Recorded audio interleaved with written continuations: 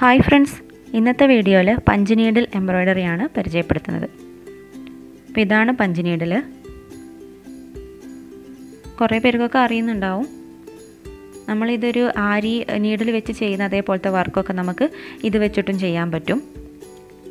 ഒന്ന് പഠിച്ചെടുത്താൽ അതിനേക്കാളും നമുക്ക് ഈസി ആയിട്ട് തന്നെ ഇത് വെച്ചിട്ട് ചെയ്യാം.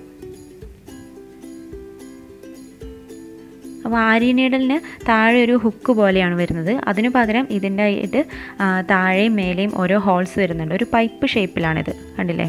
ഇവിടെ ഒരു ഹോളുണ്ട്, അതിൻ്റെ മറ്റേ ഭാഗത്തും ഒരു ഹോൾ വരുന്നുണ്ട്. അപ്പോൾ ഈ മേൽഭാഗത്തൂടെയാണ് നമ്മളിതിൽ നൂല് കോർത്തെടുക്കുന്നത്.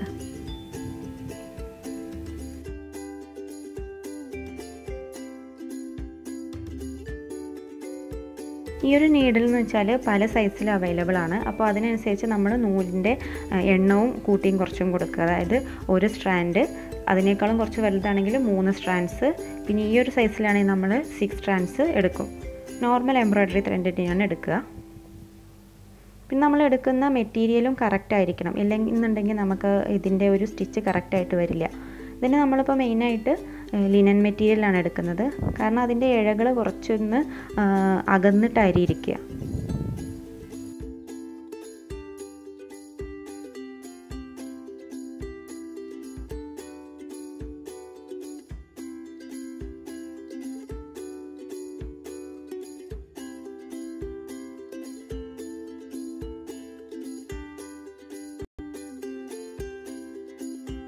ഈ ഒരു മെറ്റീരിയൽ നമ്മൾ നീഡിൽ പഞ്ച് ചെയ്തിട്ടാണ് സ്റ്റിച്ച് ചെയ്യുന്നത്. കണ്ടില്ലേ, ഈ ഒരു രീതിയിൽ നമ്മൾ പഞ്ച് ചെയ്യുകയാണ് ചെയ്യുന്നത്.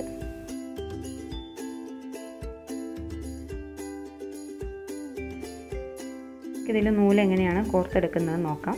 അപ്പം ഞാനിത് നോർമലായിട്ടുള്ള എംബ്രോയ്ഡറി ചെയ്യുന്ന നൂലാണ് എടുത്തിട്ടുള്ളത്, 6 സ്ട്രാൻഡ്സ്. ഇതിൻ്റെ ഈ ബാക്ക് സൈഡിലൂടെയാണ് നൂല് കോർത്തെടുക്കേണ്ടത്. അപ്പോൾ നമുക്കിങ്ങനെ കോർക്കാനായിട്ട് ബുദ്ധിമുട്ടായിരിക്കും, കാരണം ഇതിന് കുറച്ച് ലെങ്ത്ത് കൂടുതലുള്ളത് കൊണ്ട്. അപ്പോൾ അതിന് പകരം നമ്മൾ സാധാ സൂചി നൂലും, തുന്നുന്ന സൂചി നൂലും എടുത്തിട്ട് കുറച്ച് തിന്നായിട്ടുള്ള സൂചി വേണം. ഈ ഒരു ഹോളിൽ കൂടി കടന്നു പോകാനുള്ള അത്രയും വണ്ണം ഉള്ളൊരു സൂചി എടുത്തിട്ട് ഈ ഒരു ത്രെഡിൻ്റെ ഈ ഒരു ഭാഗത്തായിട്ട് ഇങ്ങനെ ഒന്ന് കെട്ടി കൊടുക്കുക.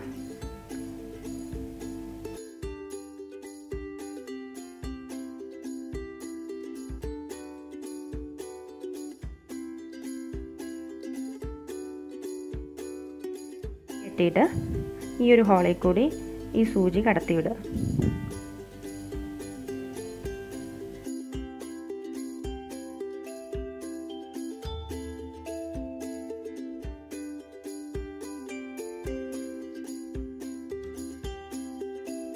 ഇതൊന്ന് പിടിച്ചത് ഇതുപോലെ ഒന്ന് ഷേക്ക് ചെയ്താൽ ആ സൂചിയുടെ വെയിറ്റ് കാരണം അത് താഴേക്ക് വരും. കണ്ടില്ലേ? അതിപ്പോൾ ഈ ഒരു ഭാഗത്തൂടെ താഴേക്ക് വന്നിട്ടുണ്ട്. അതൊന്ന് ജസ്റ്റ് ഒന്ന് വലിച്ചെടുത്താൽ മതി. ഇനി നമ്മളിപ്പോൾ ഇതിൻ്റെ അറ്റത്തായിട്ട് എംബ്രോയ്ഡറി ചെയ്യുന്ന നൂല് കെട്ടി വെച്ചിട്ടുണ്ട്. കണ്ടില്ലേ? ഇത് പതുക്കെ ഒന്ന് പുറത്തേക്ക് എടുത്തിട്ട് ഇനി ഇവിടെ ഇതിൻ്റെ സൈഡിലായിട്ട് ഒരു ഹോളും കൂടെ ഉണ്ട്. കണ്ടില്ലേ? ഈ ഒരു ഹോളും കൂടെ ഉണ്ട്. ആ ഹോളിൽ കൂടി ഇതേപോലെ സൂചി വീണ്ടും ഒന്ന് കോർത്തെടുക്കുക.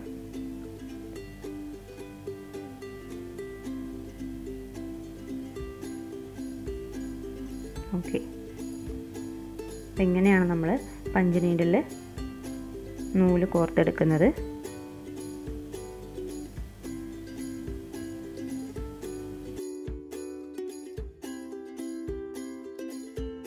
ഒരു എംബ്രോയ്ഡറി ചെയ്യുമ്പോൾ നമ്മൾ മെയിനായിട്ട് ശ്രദ്ധിക്കേണ്ടത് എന്താണെന്ന് വെച്ചാൽ നല്ല നീളത്തിൽ തന്നെ നൂലെടുക്കാനായിട്ട് ശ്രദ്ധിക്കുക. അതുപോലെ തന്നെ അതൊന്ന് ലൂസാക്കി വിടുക, എവിടെയും തടയാതെ ലൂസാക്കി വിടണം. ഇല്ലാന്നുണ്ടെങ്കിൽ നമ്മൾ ഇത് പഞ്ച് ചെയ്യുമ്പോൾ അവിടെ കറക്റ്റായിട്ട് ആ ഓരോ സ്റ്റിച്ചും വീഴാനുള്ള സാധ്യതയില്ല. അത് നമ്മൾ ആ നീഡിലെടുക്കുമ്പോൾ അതിൻ്റെ കൂടെ പോരും. ഇനി നമുക്കിതിൽ എങ്ങനെയാണ് എംബ്രോയ്ഡറി ചെയ്യുന്നതെന്ന് നോക്കാം. ആദ്യം നമുക്കിതാ ഈ ഒരു ഭാഗത്തു നിന്ന് തുടങ്ങാം. അപ്പോൾ നൂലിൻ്റെ ഈ ഒരു അറ്റം വിരൽ കൊണ്ടൊന്ന് പിടിച്ചു വെച്ചിട്ടാണ് നമ്മൾ പഞ്ച് ചെയ്യുന്നത്. താഴേക്ക് ഒന്ന് ഇതുപോലെ കുത്തി ഇറക്കുക. അപ്പോൾ നമുക്ക് താഴെ നൂല് വന്നിട്ടുണ്ടാകും. അത് നമ്മൾ എന്ത് ചെയ്യണം, അവിടെ ഒരു ലൂപ്പ് പോലെ വന്നിട്ടുണ്ടാകും. അത് മറ്റേ വിരൽ കൊണ്ടൊന്ന് പിടിച്ചു വെക്കണം. കണ്ടില്ലേ? ഇങ്ങനെ വന്നിട്ടുണ്ടാകും നൂല്. അത് ഈ വിരൽ വെച്ചിട്ടൊന്ന് പിടിച്ചു വെക്കുക. ഇല്ലാന്നുണ്ടെങ്കിൽ അത് ആ നീഡലിൻ്റെ കൂടെ മേലേക്ക് തന്നെ വരും.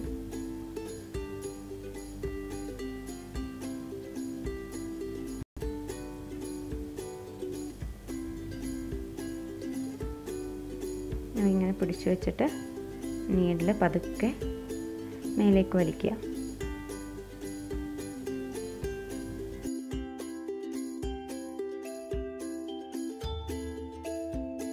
അപ്പം നമ്മൾ ഒരു സ്റ്റിച്ച് ചെയ്ത് ഇനി രണ്ടാമത്തെ ചെയ്യുമ്പോഴത്തേനും അതിൻ്റെ ആ ഒരു നൂല് കുറച്ച് ലൂസായി പോയി എന്ന് വിചാരിക്കുക. അപ്പോൾ എന്താ ചെയ്യേണ്ടതെന്ന് വെച്ചാൽ ഇതിൻ്റെ ബാക്ക് സൈഡിലുള്ള നൂലൊന്ന് ജസ്റ്റ് വലിച്ചു വെച്ചാൽ മതി. ഇങ്ങനെ വലിച്ചു പിടിച്ചാൽ നമുക്ക് നൂല് അവിടെ നിന്ന് കറക്റ്റായി പോരും. അല്ലത് പെട്ടെന്ന് തന്നെ നമുക്ക് ഇങ്ങനെ അത് ഊരിപ്പോരാനുള്ള സാധ്യതയുണ്ട് വിരൽ വെച്ചിട്ടില്ല എന്നുണ്ടെങ്കിൽ.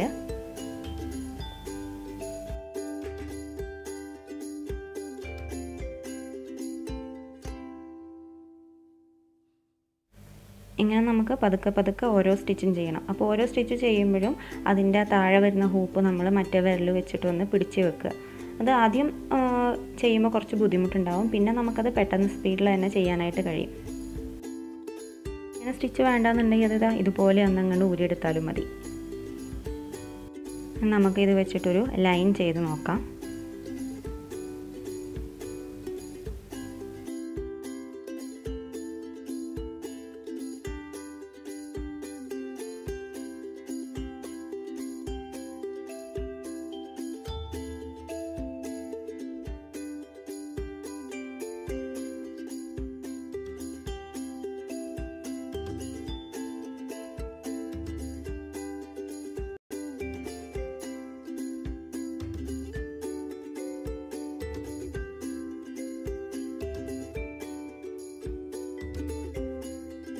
അതിൻ്റെ താഴ്ഭാഗം ഇങ്ങനെയാണ് വരുന്നത്.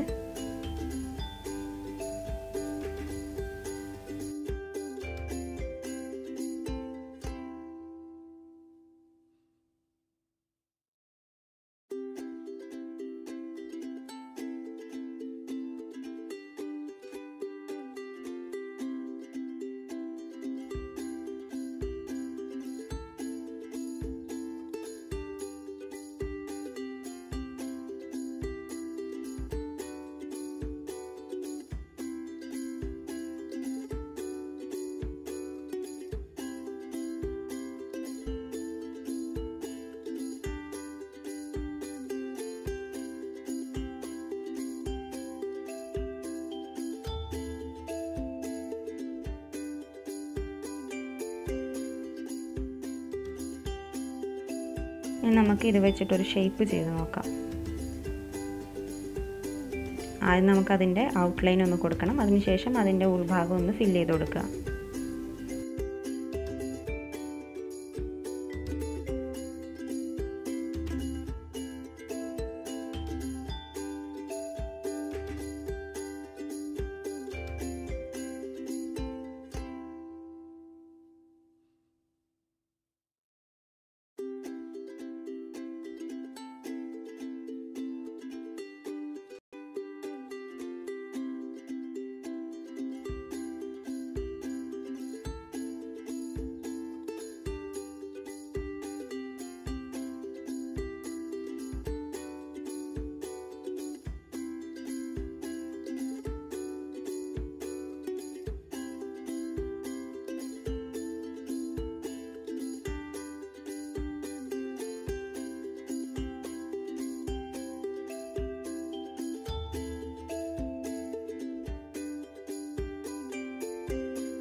അപ്പോൾ ഇങ്ങനെയാണ് നമ്മൾ ഷേപ്പ് ഫില്ല് ചെയ്ത് കൊടുക്കുന്നത്.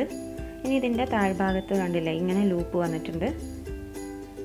അപ്പോൾ ഈ ലൂപ്പ് വന്ന ഭാഗത്തിനെയാണ് ഇതിൻ്റെ റൈറ്റ് സൈഡ് എന്ന് പറയുന്നത്. ഫ്ലാറ്റ് ആയിട്ട് സ്റ്റിച്ച് വന്നിട്ടുള്ള ഭാഗം റോങ് സൈഡുമാണ്. നമുക്ക് ഈ ഒരു ഭാഗമാണ് പുറത്ത് കാണുന്നുണ്ടെങ്കിൽ അതിൻ്റെ റോങ് സൈഡിൽ ഗമ്മ് തേച്ച് വിടുക. അതല്ലാന്നുണ്ടെങ്കിൽ നേരെ ഓപ്പോസിറ്റ് ഈ ഭാഗത്ത് ഗമ്മ് തേച്ചിട്ട് നമുക്ക് മറ്റേ ഭാഗം പുറമേ കാണുന്ന രീതിയിൽ വെക്കാം.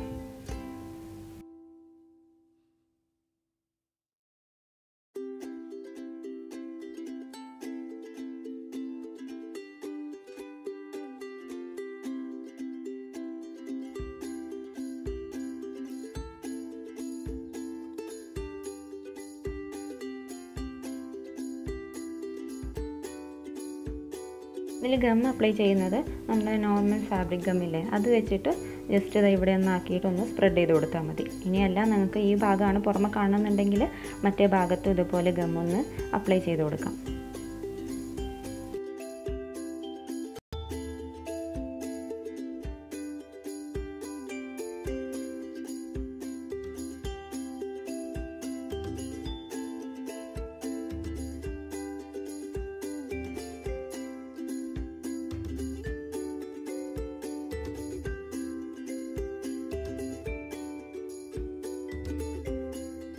ഇനി ഈ ഒരു സ്റ്റിച്ച് എങ്ങനെയാണ് നമുക്ക് കൊണ്ടുപോയി നിർത്തുന്നത് നോക്കണം. വരുന്ന ഈ ത്രെഡ് ഒന്ന് കട്ട് ചെയ്ത് കൊടുത്താൽ മതി. എന്നിട്ട് നമുക്ക് അവിടെ ഗം ഒന്ന് അപ്ലൈ ചെയ്ത് കൊടുക്കാം.